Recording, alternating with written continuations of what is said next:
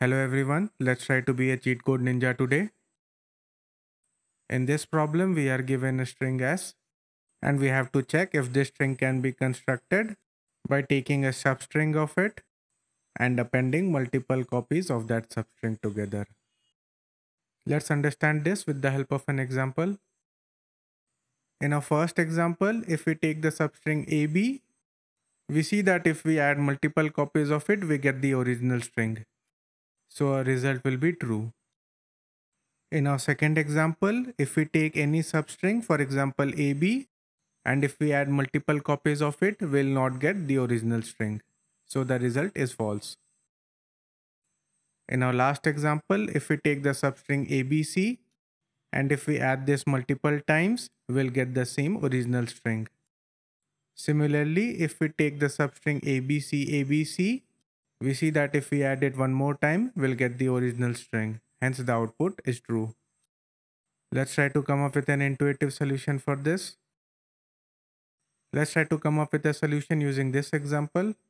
One obvious way to solve this is by taking all the substrings, starting from the first character, and then checking if that substring is repeated till the end of the string. For example, the substring A is not repeated, hence this substring is not valid. Now we'll check for the next substring. We see that this substring is repeated to construct the original string, hence this is valid. The time complexity of this solution would be O of n square because we have to check for each of the substrings. Let's try to come up with a better solution than this.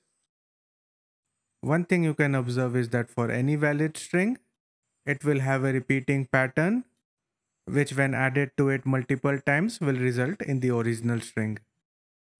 Hence, the original string can be written as the concatenation of the repeating pattern. There is one more thing that you can observe, is that the repeating pattern will at least be repeated twice. For example, AB is the repeating pattern, then there will be at least two instances of it. Let's consider the case when the repeating pattern is repeated only once. In this case, that pattern itself is the original string, and we won't have any substring which when added to itself can result in the original string. Now let's check the scenario when we add the original string to itself. In this case, the pattern P will be repeated 4 times now. Now if we remove the first and the last character of the resultant string, our first and the last pattern will not be the same as the repeating pattern, but the resultant string will still have 2 repeated patterns. And since we need only 2 to form our original string, we can still find the original string after removing the first and the last character from the concatenated string. We can see that this will still be valid in the case of 3 repeated patterns in original string.